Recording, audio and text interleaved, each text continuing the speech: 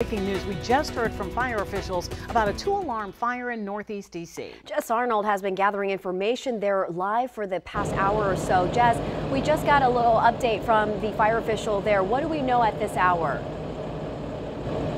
Yeah, still confirming that there is one person, an adult male, who was taken to the hospital with really critical injuries. He couldn't give an update on that yet, but they said that there are actually potentially 3 apartment buildings that were affected by this, saying that 2 are vacant properties, the fire originating in one of those vacant properties. I'll step out of the way, give you another look at what we're seeing here. He said this was a 2-alarm fire. He estimates they do about 10 2-alarm fires a year, so pretty big response here. About 100 firefighters came out here. This was the 800 block of 20th Street Northeast. We're standing here on H Street Northeast, which intersects with it.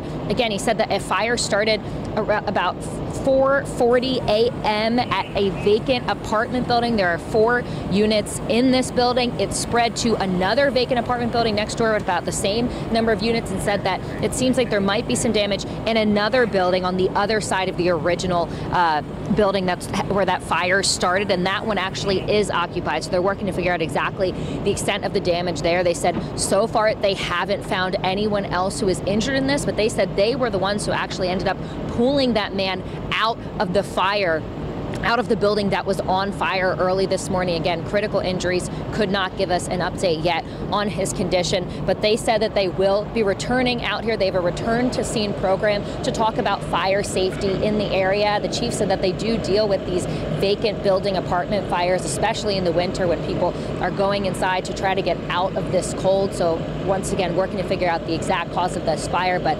firefighters plan to be out here on 20th Street Northeast later today, handing out some information about apartment and fire safety. For now, though, I'll send it back to you in studio. Wow, Jess, thank you.